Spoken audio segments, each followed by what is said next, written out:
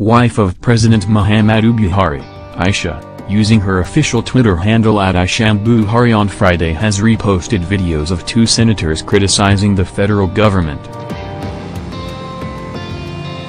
Senator Aisha Misau representing Baki Central at the National Assembly had on Wednesday criticized the appointment of the Director General of National Intelligence Agency, NIA, questioning if he is qualified for the position.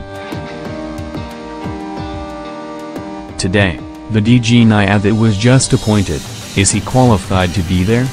He's not qualified. This is the person that failed 2 exams, we know. He failed 2 exams and just because he is close to people taking decisions, he was appointed.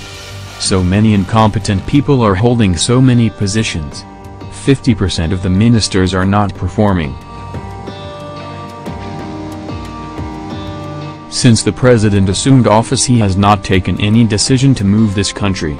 Today we are seeing it and everybody is avoiding it. Nobody wants to say anything, Misau said in the video. Aisha Buhari also reposted a video of the senator representing Bayelsa East, Ben Murray Bruce, lambasting the federal government, claiming Nigeria is a lawless country.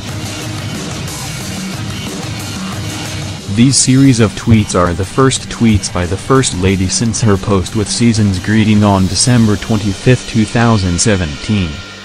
First Lady Aisha Buhari Belnja.